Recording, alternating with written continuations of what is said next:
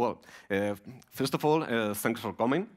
Last year, I was here talking about how to use actor-critic reinforcement learning algorithms to make malware undetectable against antivirus software. And this year, I have been lucky enough to be a speaker again, so thank you. Well, I'm going to introduce myself. I'm Rubén Martínez, and I've worked as a security pen tester, as an ethical hacker for more than 10 years. But I've been interested in artificial intelligence since I was at Polytechnic University. And I'm currently working at DataHack, specifically in the area of labs, developing a research project called Diaphora.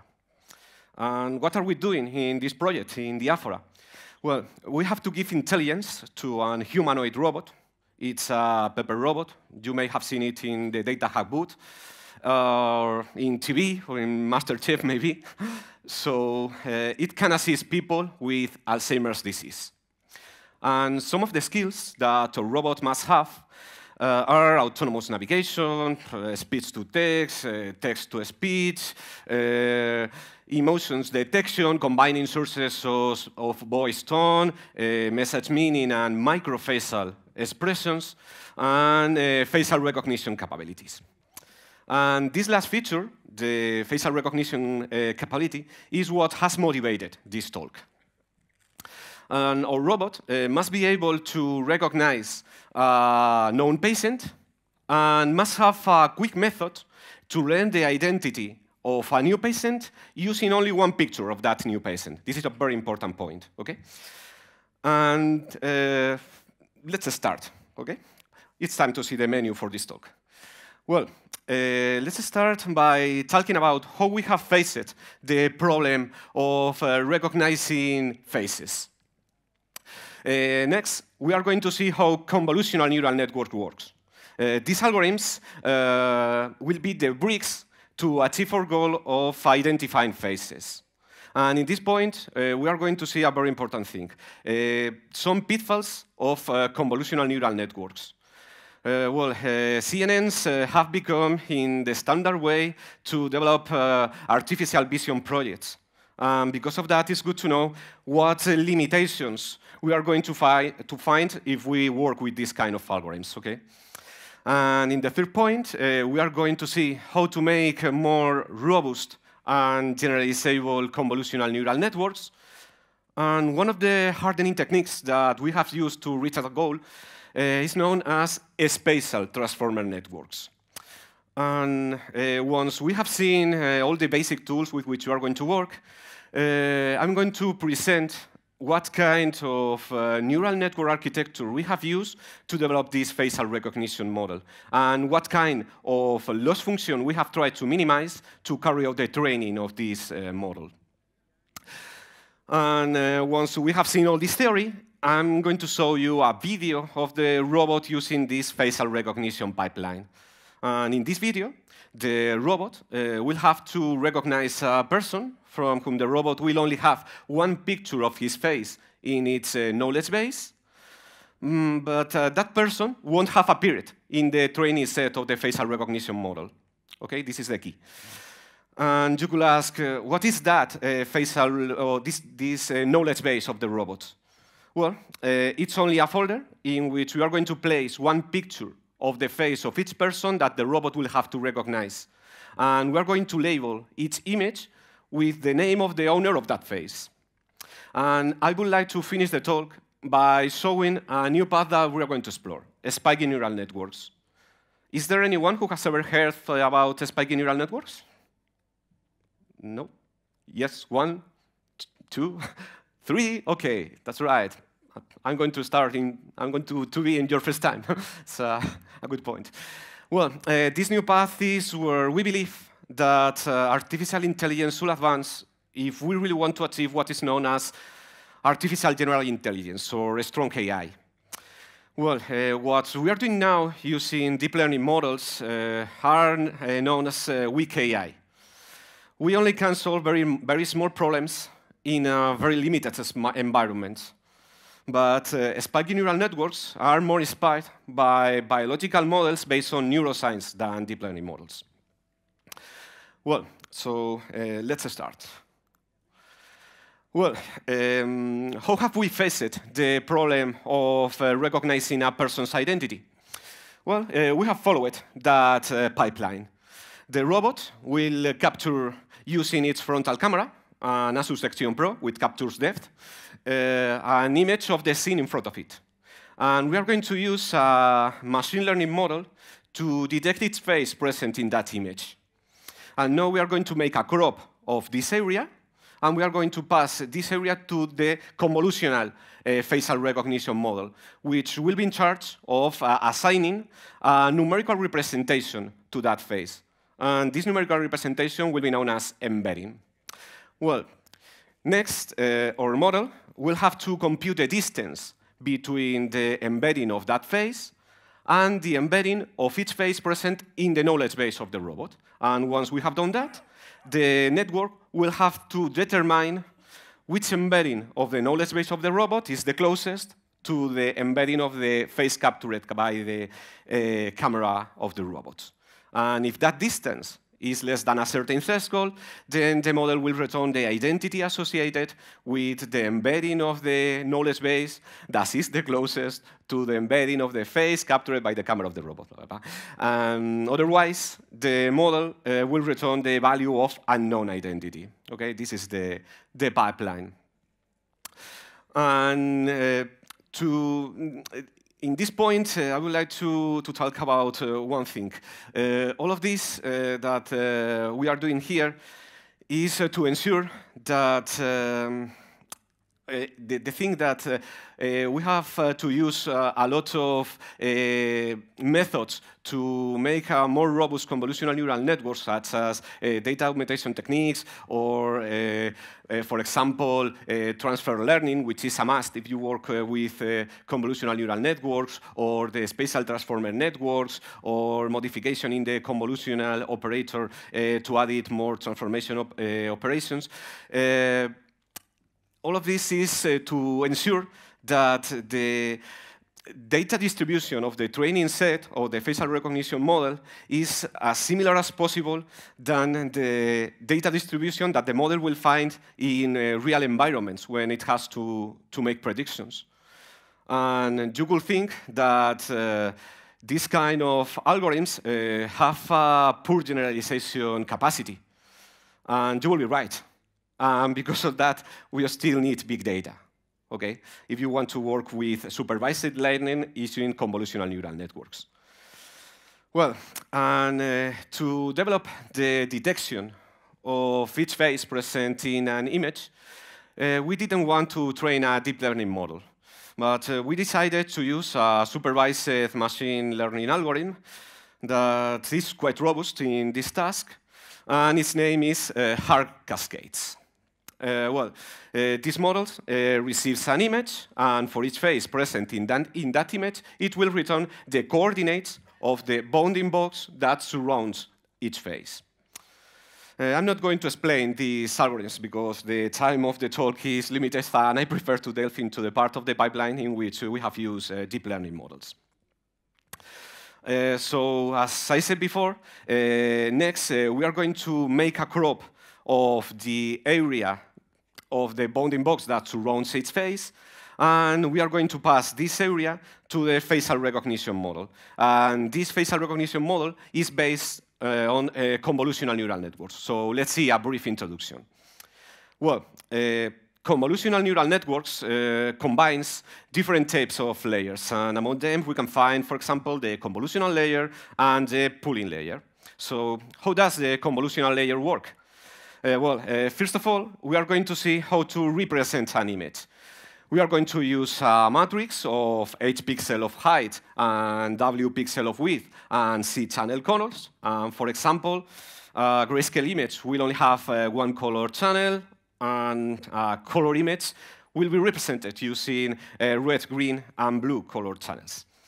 And in the convolutional layer, we are going to slide this orange matrix over our original image, the green matrix, by 1 pixel. And this value is managed using a hyperparameter called stride. Okay? And for its position, we are going to compute the element-wise multiplication between the two matrices And we are going to add the multiplication outputs to get the final, the integer, that integer, which will be a single element in the output matrix. Okay? And in that terminology, the orange matrix is known as a filter or kernel or feature detector, and the output matrix is known as a convolved feature or feature map or activation map. Okay? And in practice, a convolutional neural network learns the values of these filters during its training process using backpropagation. And the point is that we still need to provide some hyperparameters before of the training process. Hyperparameters like, for example, the number of filters, the filter size, the strides, the padding, which consists of filling the edges of an image with zeros.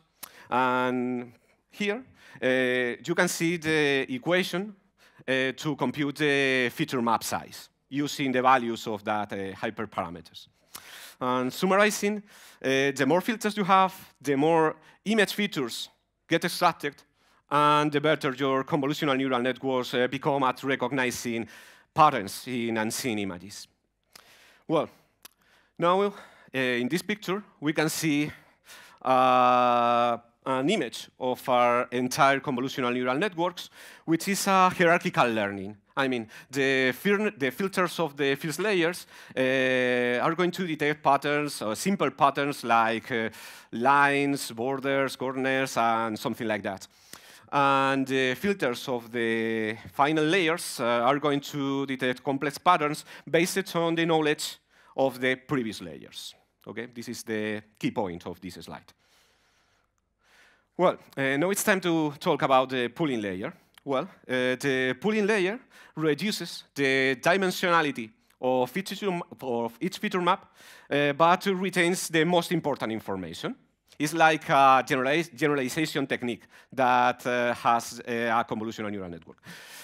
And we can find different types of spatial poolings. For example, max pooling, average pooling, sum pooling. And in case of max pooling, we are going to define a spatial neighborhood, for example, a 2x2 window, and we are going to take the largest value of the feature map within that window.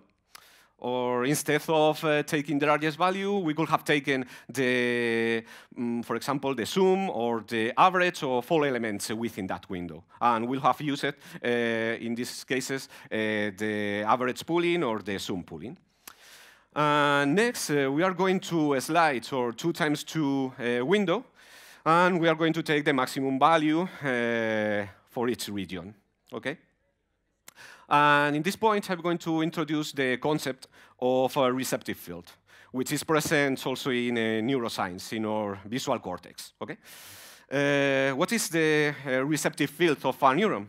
Well, it's only the region of the stimulus space that causes the firing activation of that neuron. And here, you can see the equation to compute the size of the receptive field in layer K, assuming that the size of the receptive field in the first layer is 1. But coming back to the topic of the pooling layer, there are a few downsides which make it an undesirable operator, we can say that. For example, the pooling layer is destructive.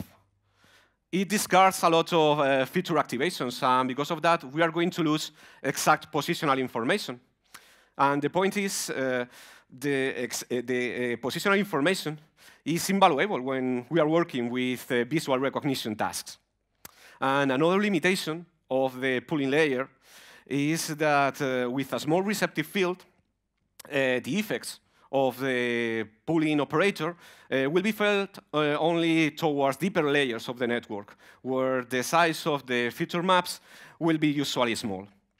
And because of that, intermediate layers may suffer from large input distortions.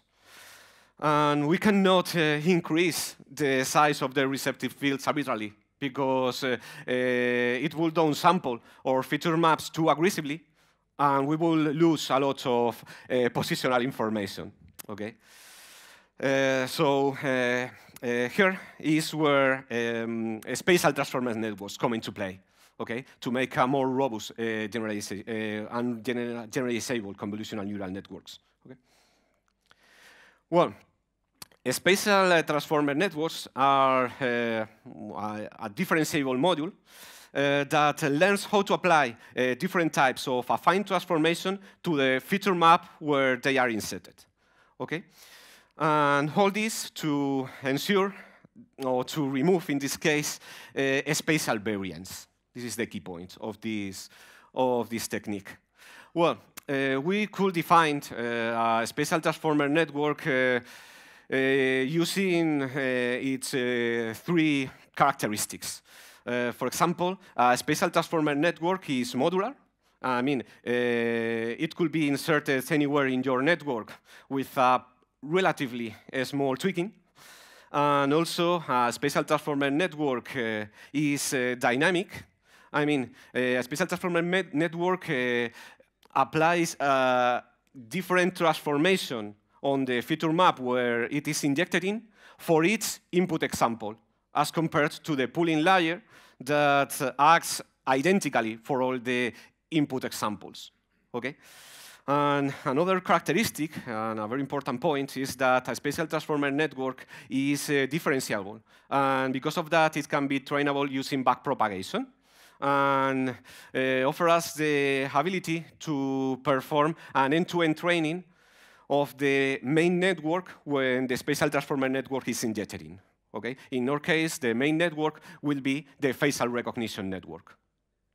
Well, and we can say that a spatial transformer network has three components: a localization network, a grid generator, and a sampler. Well, the objective of the localization network is to return the parameters theta of the affine transformation that will be applied to the feature map where this spatial transformer network is injected in. And what is an affine transformation? Well, it's only any kind of transformation that preserves collinearity and that preserves the ratio of distances. For example, the midpoint of a line segment initially will be the midpoint of that line segment after the transformation. And we can find different types of affine transformations. For example, rotations, translations, scalings, transvections. And the thing is, rotations, scalings, and transvections are linear transformations. And linear transformations can be applied to a point P of coordinate x and y using the matrix multiplication. But the translation is not a linear transformation because it doesn't leave the origin fixed. And if we want to apply a translation to a point P of coordinates x and y, we will have to use the sum operator. And in this example, we can see how we have applied a linear transformation given by these four parameters, a, b, d, and e, and to a point P of coordinates x and y. And this linear transformation could be a rotation or a scaling or a transvection.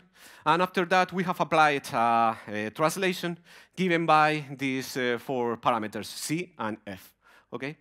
And summarizing, we can represent all these affine transformations using 6 parameters. This is the main important thing of this part.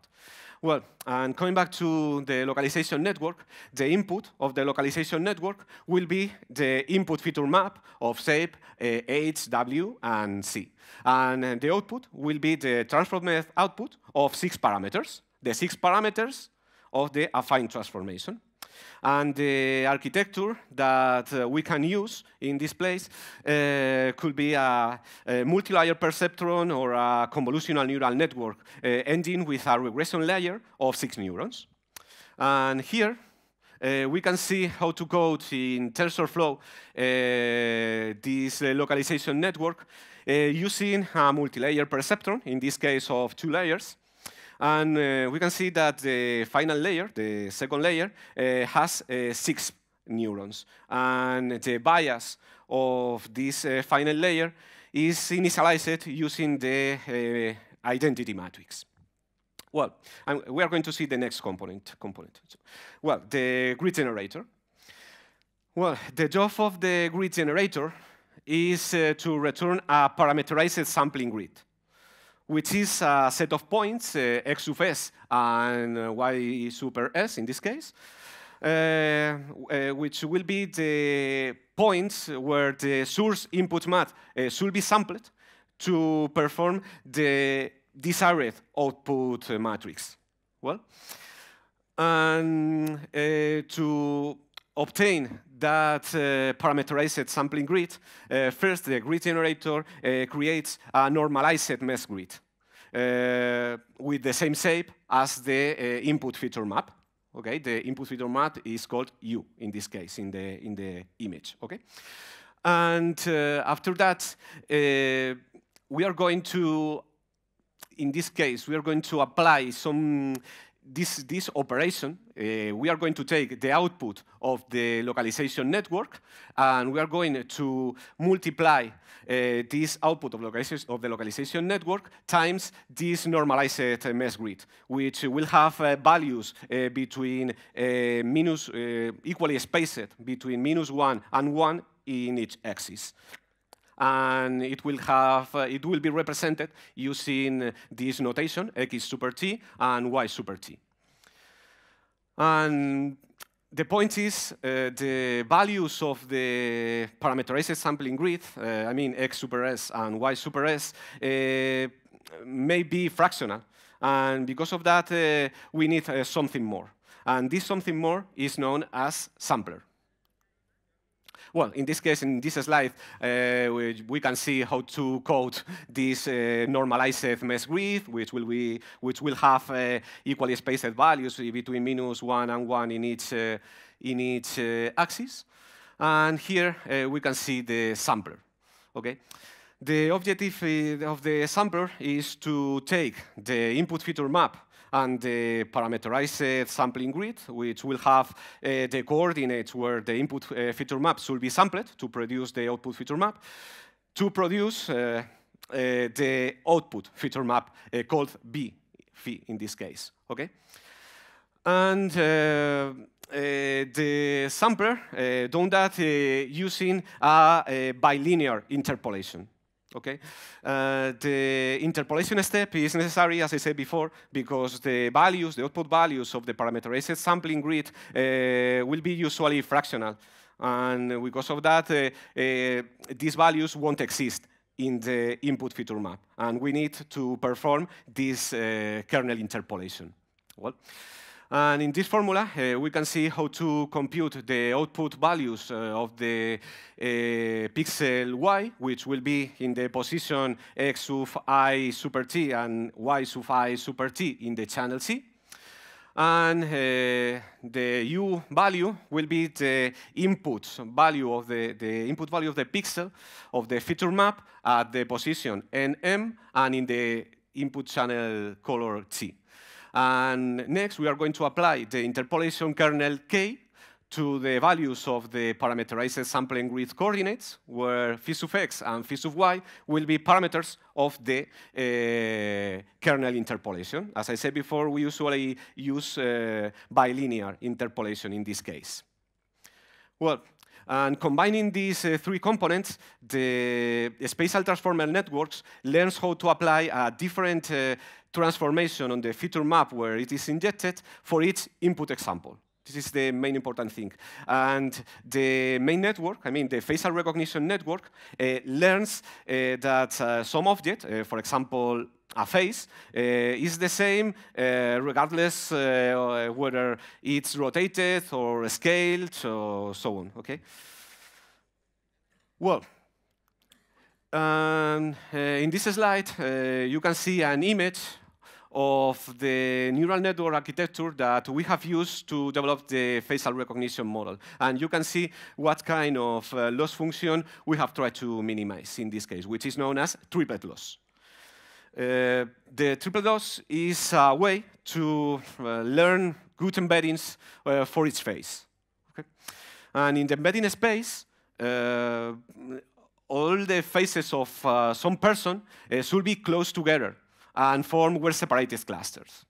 And the objective of the triplet loss will be to ensure that two examples with the same label have their embeddings close together in the embedding space, and two examples with different labels have their embeddings far away. However, we don't want to push the train embeddings of some label to collapse into very small clusters. The only requirement is that given two positive examples of the same class, and one negative example, the negative should be farther away than the positive by some margin. And to formalize these requirements, we can say that the triplet loss will work with triplets of embeddings. Well, we have used a ResNet convolutional neural network, and we have cloned this network 2 times, where the input of the first network will be the anchor, that will be an example of some class, and the input of the second network will be known as positive, which will be a different example of the same class as the anchor, and the input of the third network will be the negative, that will be a different example of a different label than the positive and the anchor. And you can say that in this picture, I have chosen a picture of my face as the anchor, and a different picture of my face as the positive. And I have to apologize for choosing this picture of my partner and friend Alejandro as the negative. Okay. And here we can see how to compute the value of the triplet loss, which will be the maximum between 0 and the value of that expression. That will be the distance between the embedding of the anchor and the embedding of the positive, plus, minus in this case, the distance between the embedding of the anchor and the embedding of the negative, plus some margin. And the most important part here is that as we minimize the triplet loss, the distance between the embedding of the anchor and the embedding of the positive will be closer to 0. And the distance between the embedding of the anchor and the embedding of the negative will be greater than the distance between the embedding of the anchor and the embedding of the positive plus some margin. Well, perfect. And in this point, we are going to see all this theory working in a robot with real data. As I said before, the robot will have a knowledge base in which we are going to have one picture of the face of each person that the robot will have to recognize. And additionally, we are going to train our facial recognition model with a training set composed by approximately 5,000 pictures of each identity. Okay? Well, let's play the video. Dentro. Esta es la grabación de la prueba REFR002, en la que vamos a mostrar el funcionamiento del modelo de reconocimiento de caras empleando como sujeto de prueba una persona que no está presente en el conjunto de entrenamiento. Lo que se ha hecho es entrenar una red neuronal que genera una función de embedding, de forma que cuando llegue una imagen a esa red neuronal, la función de embedding le asignará un valor. Esa red neuronal ha sido entrenada de forma supervisada mediante 3 clases de imágenes. Vamos a ver aquí cuáles son. Tenemos 3 carpetas. En la carpeta número 0 hay imágenes mías. En la carpeta número 1 hay imágenes de mi compañero Alejandro. Y en la carpeta número 2 hay imágenes de mi compañero Javier.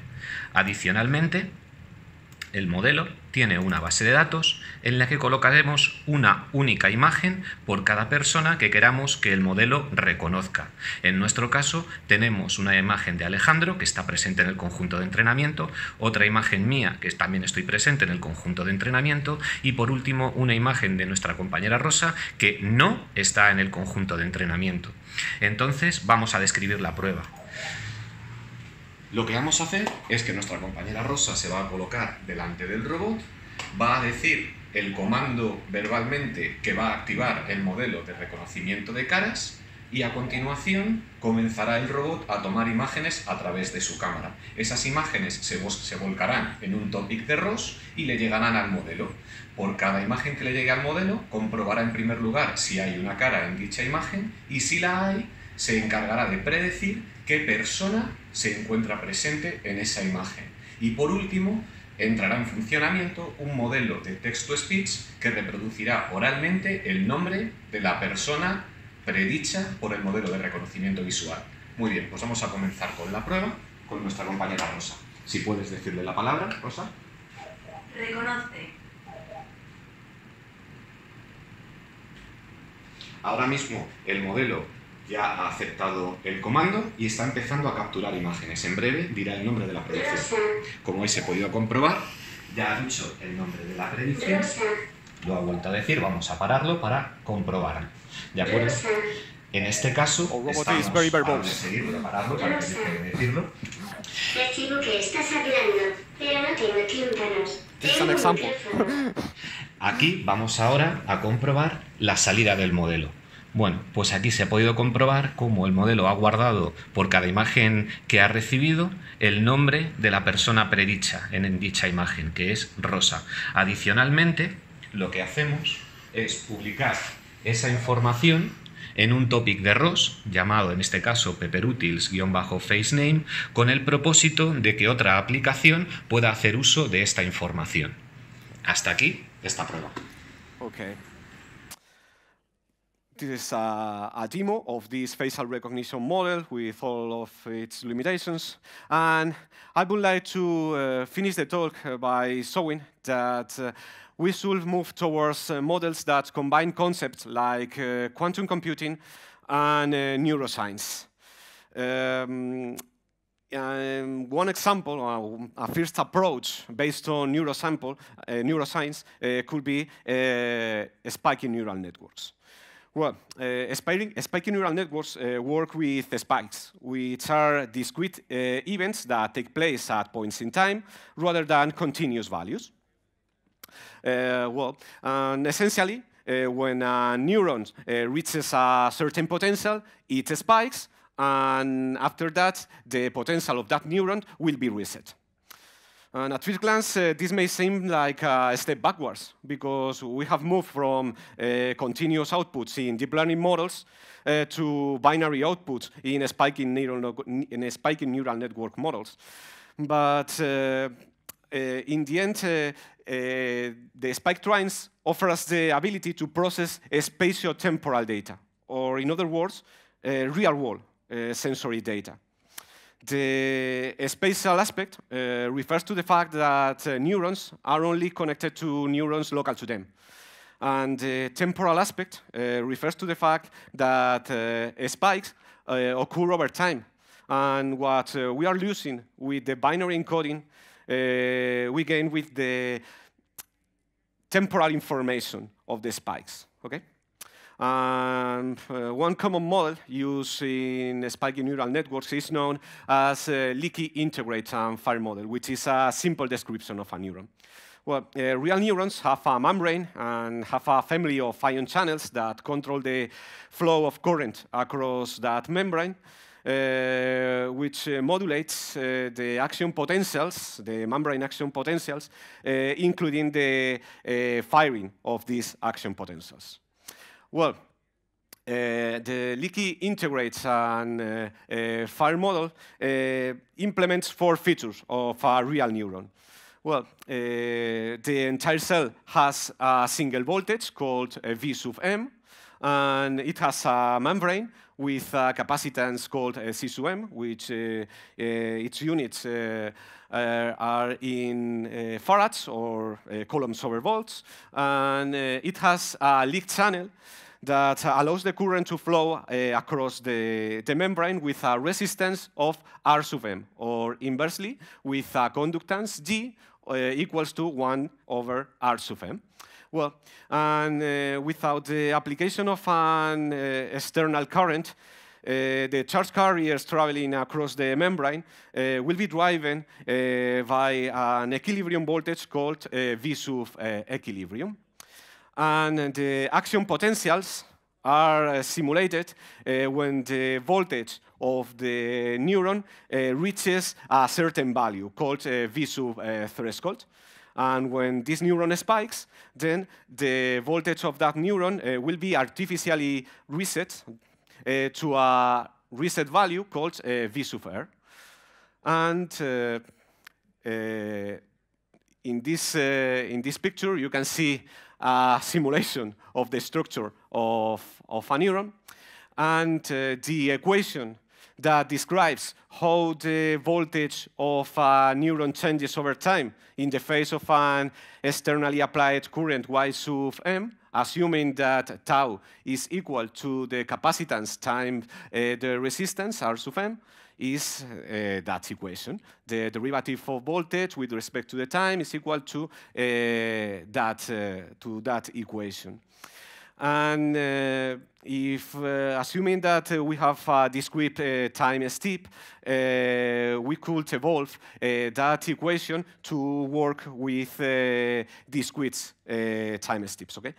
And after that, we should define some kind of learning rule, for example, STDP, which is the acronym of spike time independent plasticity. And this learning rules modifies the strength of the synaptic based on the pre and post synaptic spikes.